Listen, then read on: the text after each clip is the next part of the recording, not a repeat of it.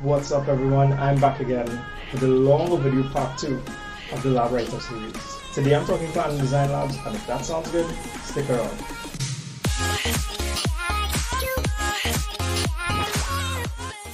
So at the time of making this video, Trinidad and Tobago is experiencing our second wave of coronavirus, and we need to be careful more than ever right now.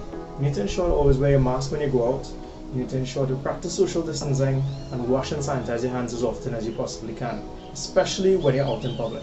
Right now, it's our duty to ensure that we keep our friends, family, and our society in general safe. So please be careful. So every day we make observations of the world around us, and our brain tries to take those observations and make sense out of it. It tries to get plausible reasons as to why it is something is occurring. So in some way, form or another, we're always in our mind trying to figure out what does it all mean. Plan and design labs are pretty much the same thing. We make observations, we try to make sense of it, and then we test it. Now once again, this video is geared mainly towards CSEC and CAPE examinations in the Caribbean. Can't stress this enough, you've got to make sure and talk to your teachers first. Get their feedback on how they want this written up. They may have different marking criteria than I may express in this video, and it's important to always get their feedback before you continue. Now if you're still here with me, let's move forward. Moving along, this is a sample mark scheme for a typical plan and design lab, and as usual you can pause here, or you can find a link for the resources in the description below. So we start off by learning how to make a hypothesis. Now, using a real world example, doctors and scientists the world over right now are researching ways to help stop the coronavirus pandemic, and this all starts by making observations about the virus. So take this sample observation. A scientist noticed that in a population of people suffering from the coronavirus, not every person was infected, even though they shared the same communal water supply. He observed that people who were near infected persons, however, would acquire the disease shortly after. So, how do we formulate some hypotheses from these? Well, what is a hypothesis to begin with? Firstly, a hypothesis is a statement, not a question, that attempts to explain what you observed. It should be clear, concise, give a potential cause or correlation, and it should be testable. Now, testable means that you can come up with methodology to verify your hypothesis and not just attribute it to something or someone without any kind of explanation. The following are some potential hypotheses that you may have come up with. Coronavirus is not transmitted by water. Coronavirus is transmitted by saliva droplets from an infected person to an uninfected person.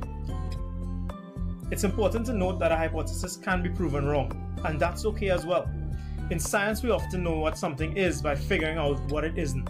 So for example, coronavirus is not transmitted by saliva droplets from an infected person to an uninfected person. So how do you get your aim? Let's take our second hypothesis. Now your aim should come from the hypothesis and include elements from the method. So if you want to see if coronavirus is transmissible by saliva, one thing we can do is observe if the coronavirus can survive in saliva to begin with. So our aim could be to determine the survivability of coronavirus in saliva. So now that you've seen a present day example, let's scale it back to something a little bit simpler. Take a look at the following observation. Mia noticed that when she went fishing, the closer she was to the riverbank, the more worms she unearthed. She also noticed that more worms were found below the soil surface rather than close to the surface. Now from this observation we can formulate the hypothesis that earthworms prefer moist, dark environments.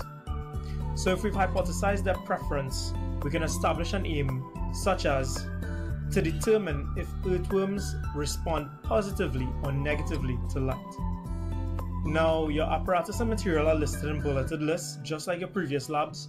You can find more about this on my previous videos. I'll leave a link in the description or at least at the end of the video. Your method is going to be written in bulleted points and logical sequences just like before. However, this time it's going to be written in present tense. Keep in mind that your method should include repetition of the experiment to get an average, and you should also do a control test. If you didn't know, a control, sometimes called a control test, is the name given when the experimental procedure is performed on the apparatus without the manipulated variable. Now next up we take a look at a list of our types of variables. There are 3 types of variables. Simply put, there's the manipulated variable, which is the one factor that you change in an experiment. There's a responding variable, which is the factor that changes and is measured as a result of the experiment. And then there's the control variables, which is any factor that you keep constant throughout the experiment so that it will not affect your responding variable. Now you should take note that a control and a controlled variable are not the same things. They have similar names, yes, but they have very different meanings. Take a second and pause the video here if you want to learn some more, or just revisit it. Now turn your attention to the next section, which is your expected results. Here, you draw up any tables that you would use to collect results and any graphs as well, if it's applicable. Don't forget to title your tables and graphs. Draw the axes. You don't have any data yet, so you can't fill out the body of the table or draw the graph itself, but the tables and axes do need to be present to show how you would collect the data. So basically you're putting empty tables, so that when you do get the data, you just have to fill it in. The treatment of results is where you state what trends you expect to appear in your data and what those trends would mean confirming or rejecting your hypothesis. Now, if the data follows your expectation, then it may confirm your trend. Vice versa, if it deviates from your expectation, it can cause you to reject your hypothesis. Now take note that when you're talking about your hypothesis, you either accept or reject it. Do not offer alternatives at this point. Don't go off and say, for example, okay, you know what, it wasn't this, so it has to be that. No, don't offer any alternatives. Just confirm or deny your original hypothesis. So in our example, if most of the earthworms went to the light, then I can only reject my hypothesis that they prefer the dark. I cannot now hypothesize that they prefer the light. There's a practical reason for this, and it's not because we were proven wrong means that the alternative is correct. How do we know that they prefer light?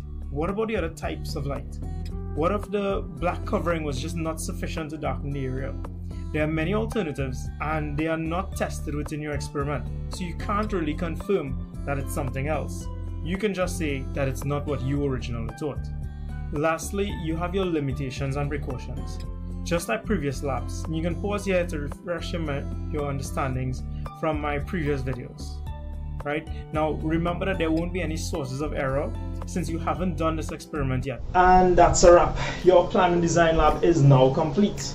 Now look out for part 3 of this video.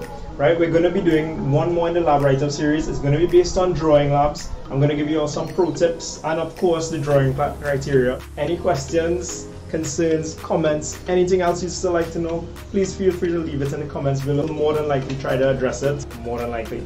So don't forget to like, share and subscribe. This has been BiowithFano.